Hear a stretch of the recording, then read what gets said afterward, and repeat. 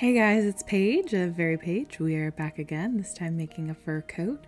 Fun fact about this project is I sourced all of the fabric secondhand from my creative reuse center, and the pattern was free. So this whole project cost me maybe $10, which is awesome. But you'll also have to excuse my pajamaed attire for this, but you know, we do what we can when we can. But I'm just gonna cut out the lining first. Pretty standard, easy. I have some new shears, which are amazing and super sharp. I could cut off a finger with these. Hopefully I won't, but we'll see. And I've been really enjoying using them, which is why I'm not using the rotary cutter. Also, using a rotary cutter with faux fur just never seems to work. I didn't have quite enough lining fabric to do the full length sleeve, but that's fine because my arms are like obscenely short. So I just kind of guesstimated and folded the pattern up at the hem and, you know, cut it from there. And for the faux fur cutout, I found that it was easier to just trace the pattern with a Sharpie versus trying to weigh the pattern down on the actual faux fur. You're going to want to make sure you're cutting everything with the nap going the same direction, which means, you know, when you are wearing it, all the fur lays the same way. So just be mindful of that. Faux fur also sheds like a mother effer, and so like I had to vacuum in between every cut, and you'll see my dog go absolutely insane because he hates the vacuum cleaner. So if you see him biting me, it's probably because I'm vacuuming, but you're gonna want to try to get all of that loose fur off because you definitely don't want it falling off after you have sewn. So I kind of shook it out and kind of run my hands around the cut seams and tried to make the best of it, and then, you know, vacuumed it. And there's my dog super mad about me vacuuming again. Honestly, this is the hardest part about working with faux fur, is the cutting, the shedding, making sure you're cutting things so the nap's all going the correct direction. Once you kind of are mindful of that, it's really not that hard. I find that using the hand vac while I'm cutting is definitely the easiest way for me to make sure that the fur mess kind of stays under control. Also, not saving any fur scraps, which is something I normally do with other fabrics. I save my scraps. Nothing good will come of saving super sheddy fur scraps. So, you know, recycle them if you can, and if not, maybe, you know, somebody else that can use them. But I just ended up tossing a decent amount of these. And vacuuming the floor because it was absolutely everywhere as well. So I'm gonna assemble my lining first. This is me sewing the shoulder seams together with the lining right sides together.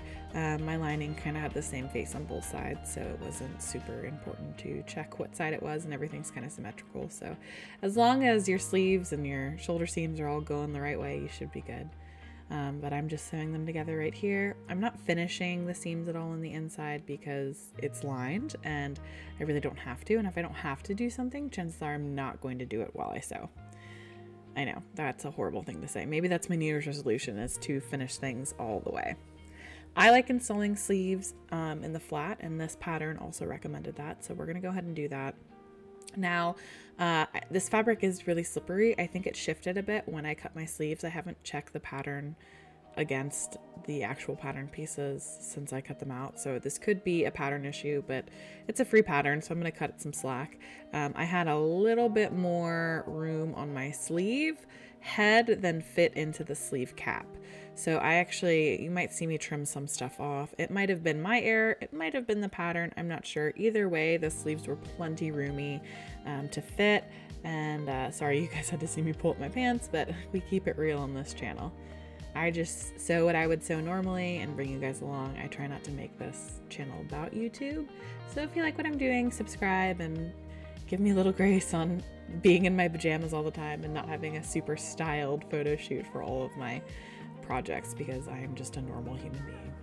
But after you do all that, you kind of just stitch it on. It's much easier in my experience to sew things flat than versus sewing this in the round. But that's just personal preference. I guess you can kind of sew it however you want, although I assume that sewing a fur sleeve with the faux fur in a round is going to be much more challenging. So I would just sew it flat personally. It's also a great time to check your lining, see where you're at. So if I had made a muslin of my lining, which you know you probably should do, you will see that maybe I needed to add a little bit of length, but this is just probably going to end up in my boudoir studio anyways for naked ladies to pose with, so I'm not super concerned on it fitting me exactly. I would like to make a second version to, you know, just have for my body, but right now this is kind of like my working muslin. So what you saw me do before was kind of wrong, and you'll see me fix it here.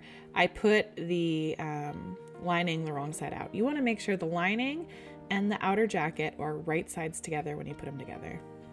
And so what you'll see here is I'm pinning all the way around, and then basically what you're going to do with your machine is you're going to stitch from, you know, the neckline down the sides and down to the bottom.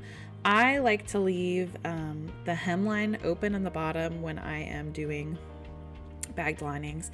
I know some people like to do a hole in the lining of the armpit, but that just seems silly to me. I don't mind hand tacking up the hem, so I just leave a big hole in the hem and it works out better for me in the long run.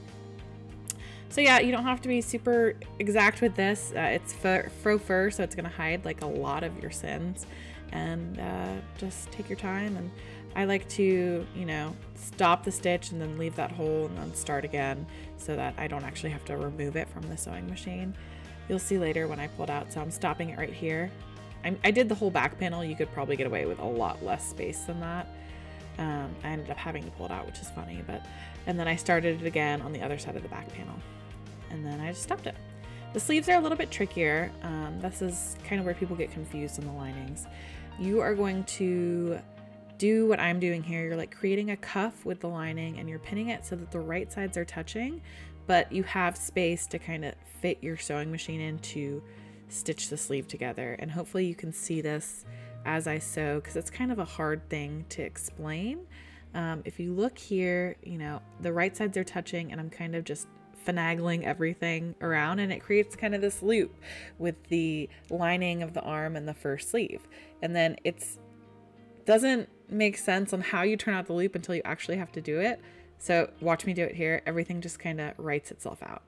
It doesn't seem like it would work, but it does. And so there you see that big hole, and that's basically the only thing I have left to finish. I'm using Wonder Clips because pins would be hard to find here, and we all know that my dog likes to eat sewing pins and have $7,000 surgeries. So we are, you know, not as generous with the pins as some people might be. And I'm basically just whip stitching it together. You'll see that the faux fur is kind of stuck in where it's sewed. It almost looks like you combed it into the seam. At the very end here, I'm gonna go ahead and pull out all that fur with my hands, and it makes a big difference. You're obviously not gonna press this because polyester fur would absolutely melt at the slightest bit of heat. So please, for the love of God, do not press this. But I'm just hemming up that big hole. Like I said, I like hand hemming things, and you guys know that. So this wasn't a huge deal for me to hem this.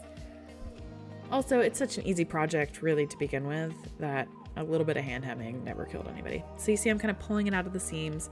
The more you wear it, the more you'll see stuff. And there it is. It's finished. I have no closures on it. It's just a fun, easy, practically free sew that I would recommend anybody do. But yeah, that's it. That's my first sewing project after this long break from YouTube. I hope to see some more of you guys. I'm going to shoot to post twice a month, but we'll see if that happens. Hope everybody had a wonderful holiday, and I will see you soon. Until then, keep stitching.